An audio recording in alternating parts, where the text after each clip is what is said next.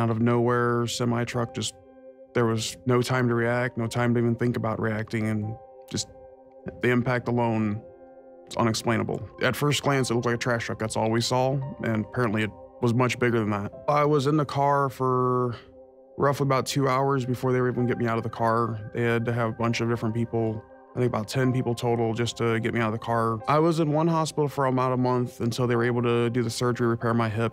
I've always seen Brown & Croupen's commercials, so figured they're a big name. They're a name that people know, people that trust them. Figured I'd give it a shot. They're the first company I called, and they came right to the hospital and met me there.